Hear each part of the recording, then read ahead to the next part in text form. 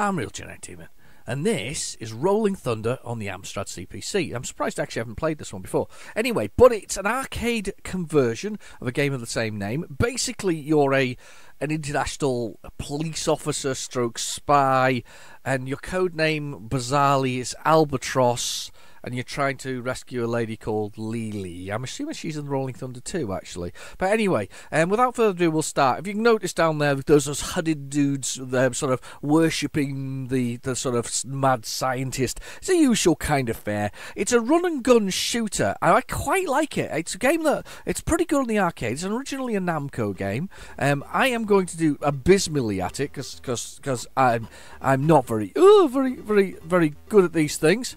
You can jump up and down. Well, there's some weird mechanics as this one, where you can jump up and down between the levels, which is kind of cool. I like it. You get a limited supply of bullets, and you get them by going into doors like this. Look, more bullets. Oh, I'm getting the bullets.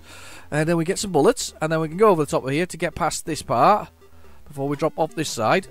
And I'm going to shoot across here. I quite like it, though. It plays on the Amstrad. I tell you what, does it look good? It looks really good. Look at those graphics. Shoot him!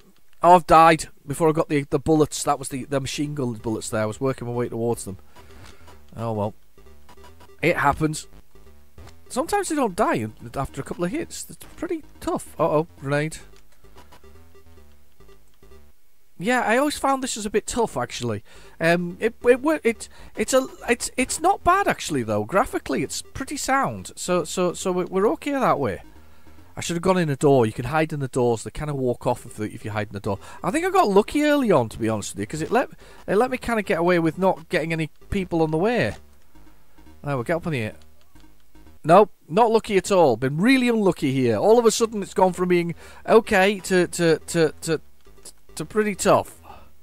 If I go a little slower, maybe.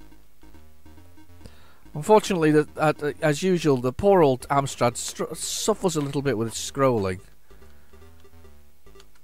But it's not a bad game. Up and fire, by the way, is the way that I'm opening those. The climbing over the handrail, as such. Up and fire at the same time, and then down and fire allows you to leap off. Right. Okay.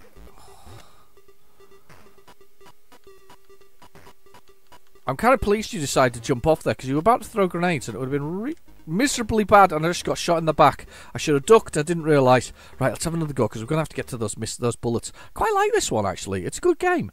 It's a proper arcadey feel, and of course with the beautiful palette. The Amstrad isn't too far away from the original arcade film. I'm trying to jump up over the balcony there onto the top, but I couldn't seem to do it. It's a really weird manoeuvre, though, because it kind of floats up there. Look, he's sort of like float, float, float. I'm going to float over the barricade. I'm going to go in that room here. Watch this. We're going to hide. Oh, check he's there. Oh, you're going to throw bombs down now. That's fine. I'm going to kill you like that then. More bullets. Let's go back down. There's a real methodology to sort of jumping up and down these things. Pretty close to the arcade version, actually. Very nice to play.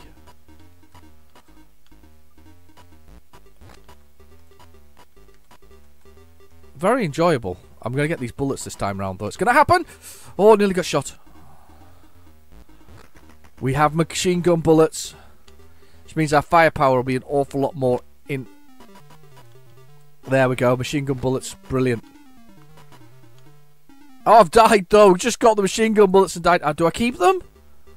Yes, I do. That's handy. I'm going to go slowly, though, because it seems to be how it affects how it respawns. So we'll go slowly here. We'll keep that. We'll get some more bullets in here. Hopefully we'll get to the point where we've got more machine gun bullets. Not even got past stage 1s thus far.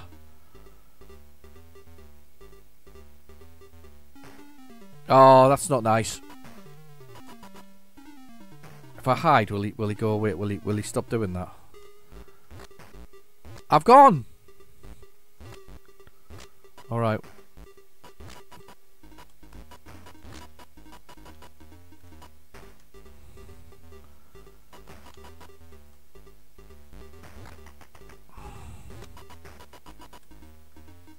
Got him. I've done it. Sorry, I've been a bit quiet there because I was getting excited. Oh, more bullets. Let's get more bullets. Loads of bullets. It's a good job I don't need them. Is it the same people who created... No, because Namco didn't do Slice Spy, did they? Somebody else did Slice Spy. I'm thinking of Slice Spy, but look at that. Story mode, Area 1. I'm still in the same blooming place at the beginning of the level. Haven't made it past any of it. I haven't even made it past into the next area, and I'm doing absolutely awful. But it's good. It's a good arcade conversion. It really is. It's well worth trying. It's well worth having a go on. I would definitely recommend trying it. Apparently the arcade version had several different story modes which were triggered by changing the dip switches within it, which is kind of interesting, isn't it? I mean, imagine that. Several different story modes for a game. That would be pretty uncommon back in the day. I've just been shot. Last life. That's pretty good, actually. I quite like that. I'm surprised I haven't played this on more things, actually. I'm sure I've got it on. I'm sure I've got it for the Spectrum as well. I really need to try that.